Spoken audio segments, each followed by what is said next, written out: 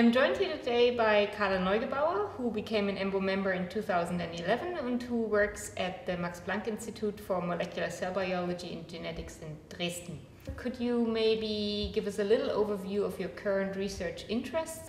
I'm interested in RNA biology and basically think that RNAs play many active roles inside of cells, many of which maybe we don't even know about. They're concentrated in particular places in the cell, and that has an interesting consequence for not only cellular organization but gene expression, for example. And at the same time, I'm really interested in how RNA processing events influence transcription and chromatin. So what are the challenges in your field that you're facing?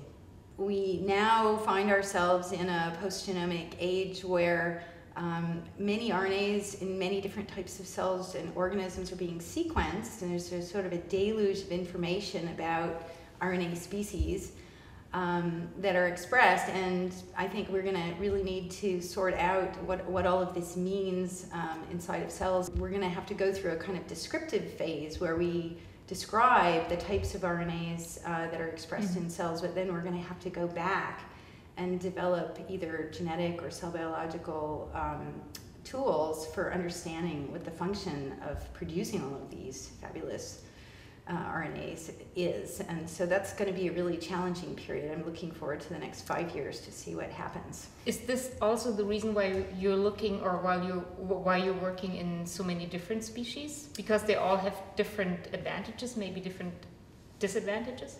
That's exactly right. Just to give two extreme examples, we work in budding yeast because they have very simple gene architectures. They only, intron-containing genes only have one intron, and so it's relatively easy for us to develop assays to understand real basics of transcription and splicing. On the other hand, we work in zebrafish embryos because we find it fascinating to look at that period when the embryo changes from relying on maternal transcripts to zygotic transcripts. And in this period, genes have to be transcribed within 15 minutes.